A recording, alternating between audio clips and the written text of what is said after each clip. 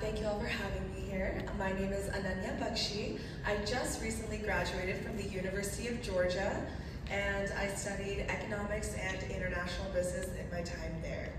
I miss it very dearly, and not only just the academics aspect of it, but also the extracurriculars. What I'll be talking about today, I'll be going into two different paths.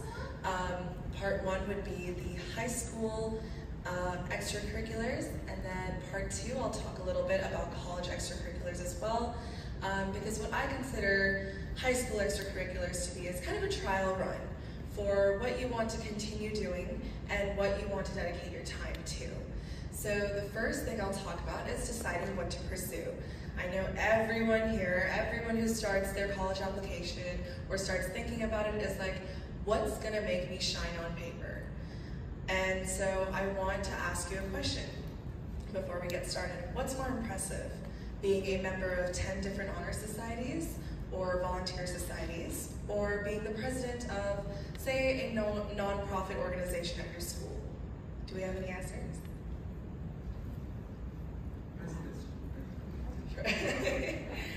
All right, we've got one for the nonprofit. Anyone else?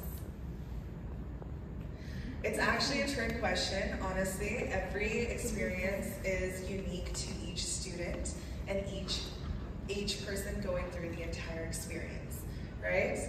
What you should be doing when you are deciding what to pursue, I say the biggest question you ask yourself is, what do I want to do? Because once you have that passion or that goal that you're striving towards, the rest kind of just falls into place. And I promise you, it seems so much more impressive on your application if you actually like what you're doing than if you are just doing something because, oh, it might look good on paper, right? I'll share a little bit about my experience and kind of how I went from my high school extracurriculars into my college extracurriculars.